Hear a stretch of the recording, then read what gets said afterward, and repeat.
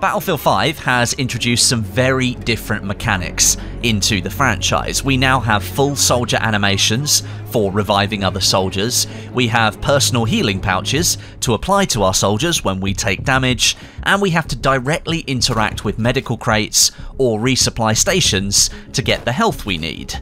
In a future update, however, DICE is going to be introducing some more big changes and extensions to the way players can obtain health and ammo as well within live gameplay.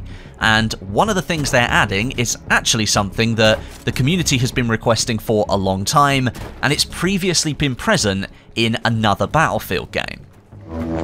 The feature that I'm talking about was most recently seen in Battlefield Hardline when it released in 2015, and it allowed players to move up on friendly medics and support players and either grab health or ammo directly from the player.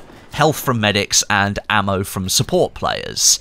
This introduced a way for players to get what they needed without having to rely on their teammates dropping the crates that supplied those items, which was a common problem in previous Battlefield titles. Sometimes medics wouldn't drop their medical crates unless it was for themselves, and that usually meant the crate was dropped in a place that wasn't particularly helpful to teammates, and support players would often do the same as well. Now, it wasn't a massive issue. You'd still find medical and ammo crates in the usual spots around the map, as players would drop them where the action was, but there were times where the system in Hardline did make a lot of sense, being able to take ammo directly from support players and taking health directly from medics. DICE is now taking that work that Visceral Games did, and it was previously built on in Medal of Honor Warfighter as well, and they're implementing it into Battlefield 5, albeit with some slight changes. In this Battlefield 5 system of obtaining health or ammo directly from other players, the medical support player that you're looking to get something from has to have the crate gadget in one of their gadget slots. They don't have to be holding it in their hands or anything, it just has to be available in their loadout, and of course that means picking it in the loadout screen before they spawn into a match. This directly breaks up the current meta of most players running around with the medical or ammo pouches, which can be tossed out near constantly. The pouches themselves, they'll still be in the game, and it will still be an option for you to choose those and run with those if you want to. They're not going away, but DICE is adding an extra element to the crates to make them a more attractive choice. This screenshot here that was shared on Twitter by JJJU, a designer at DICE LA, shows the new system in action. The medic soldier that you're looking at has the medical crate chosen as a gadget in their loadout, and so a button prompt appears on the medic when you're close enough, allowing you to grab health directly from that player. This will work in the same way for support players if they have the ammo crate equipped as a gadget and you're within range to grab ammo from them. That interaction process of you either taking ammo or health from the player, it has the same cooldown structure as if the crate itself was on the ground, so you can't just repeatedly run up to that player and keep grabbing ammo or health at a moment's notice. You're going to have to wait for the cooldown to finish before you can grab more of what you need. Also, with the first implementation of this system, you're only going to be able to obtain primary and secondary ammunition from support soldiers who've got the crate equipped in their loadout. So, if you want to grab some more gadget ammo for your Panzerfaust or your Piat launcher, you're going to need to find a crate that's been placed on the ground directly, or you'll need to find a full resupply station to get all of your gadget ammunition back.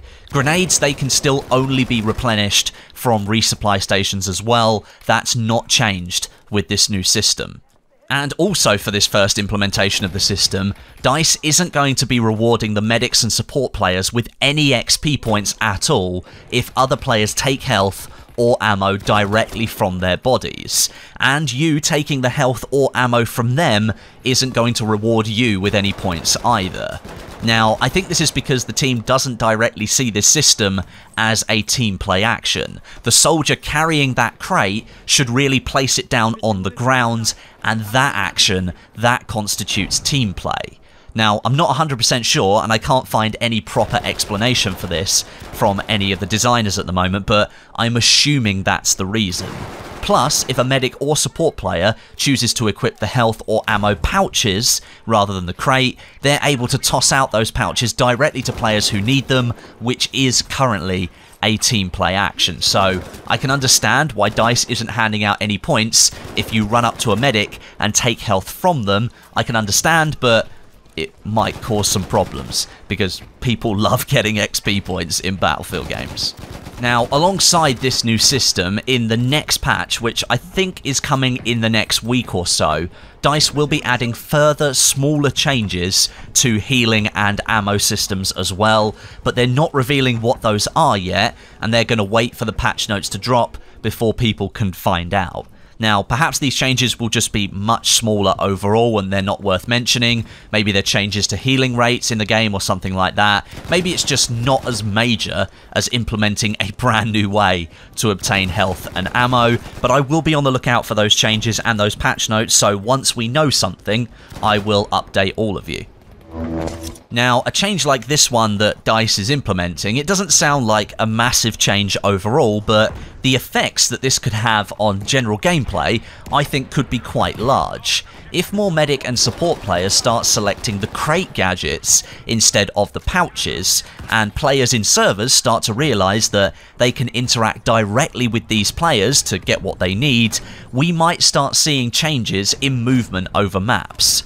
The current meta in Battlefield 5 is to enter gunfights, try and kill the player, hit your healing button, get your health back, and then move on. Invariably, a medic will resupply you with another healing pouch by throwing it at you, and a support player will throw you ammo, so you can just keep moving constantly. Sometimes you have to stop and take health or ammo from a crate that's on the ground, and sometimes you'll loot past a resupply station and you'll move over there and get what you need. Now, with this change, DICE is trying to emphasise the roles of the soldiers directly and place importance on the medic and support classes, since arguably they have the biggest team play potential in Battlefield 5. You already rely on those classes to a certain extent to keep you alive and keep you relevant in gunfights, but this change, DICE is shifting that reliance and displaying it in a slightly different way. And at least on paper, I can see the benefit of a system like this.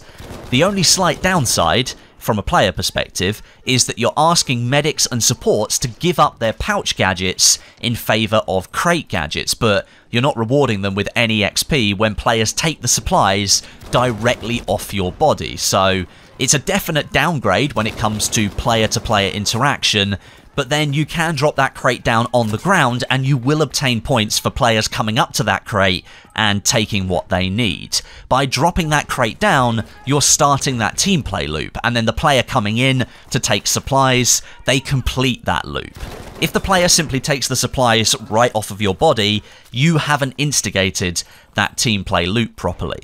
At first, the trade-off of asking people to pick crates over pouches is one that might be hard to convince people to actually do, but over time, I think the system will become much more valuable, and perhaps it will change the general behaviour of medics and supports in Battlefield 5. Maybe we're going to see more crates on the ground in this game over the next few months.